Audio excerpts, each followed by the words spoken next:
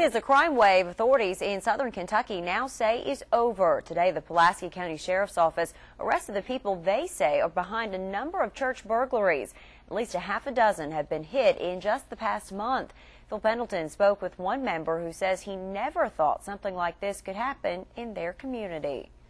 Sunrise Baptist Church is a typical small country church. About 50 people attend services there, and many like Clinton Mullins have been going there for decades. In fact, in 30 years, Mullins can't ever remember this house of worship being a victim of crime. Well, it just makes me sick to think somebody that would be low enough to break into a church. And not just once. He says after the burglars smashed through 6 different doors and stole more than $25 in change, they came back a second time and committed more mischief. It's going to hit us pretty hard. Police say 6 different churches have been hit since June 23rd. The first one was Union Church of Christ, where thieves also sprayed a fire extinguisher inside. That act of vandalism was also repeated at another church earlier this week. Many of these churches are very rural, somewhat off the beaten path. They're very small. Many of the churches are Baptist churches. Police say at this point they simply have no idea who's doing this. Mullins says it's going to cost several $1,000s to replace the doors the thieves broke getting into the church. Well,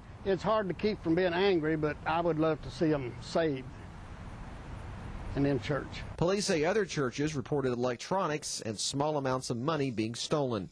In Pulaski County, Phil Pendleton, WKYT 27 News First.